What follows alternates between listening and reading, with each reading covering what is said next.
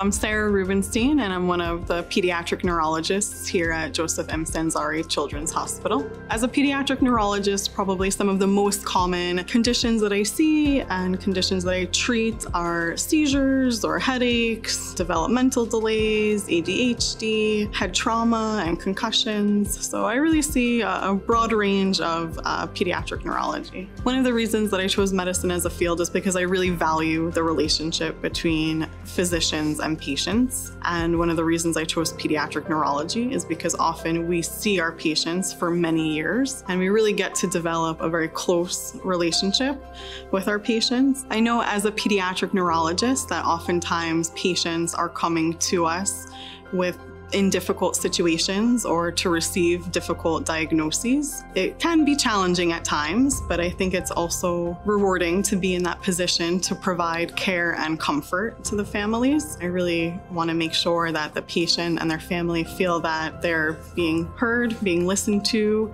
that all their needs are being addressed, and that they're well taken care of. Helping children, that's the most important thing for me.